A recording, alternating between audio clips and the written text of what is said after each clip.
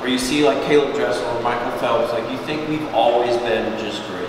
We've just always been world record holders or Olympic gold medalists. That's not the case.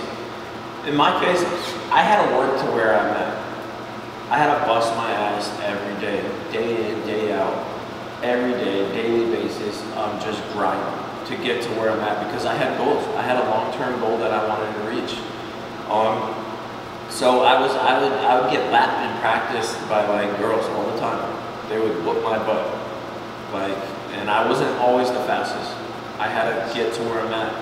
One thing that I was so good at was I know how to deal with pain. Like I could go, we call it like the bottom of the well, like meaning I could drain everything in my body and still keep going because I just trained my body that I can out-train anyone.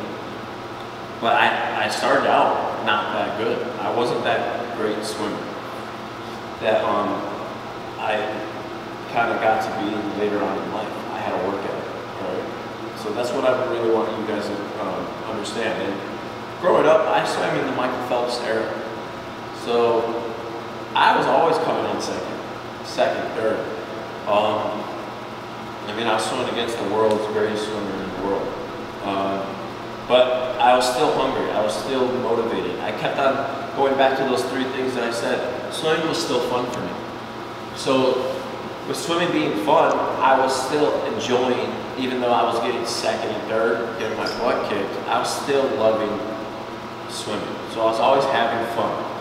And then my second one was setting short-term, long-term goals. So I was still having all these goals that I had to accomplish. And I knew if I took off a swim practice or I took a season off, I'd fall short from that goal. And I don't want to be the person to say, what if?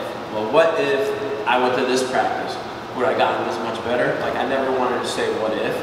So I always had that long-term goal, so I always had a purpose of going to the swimming pool.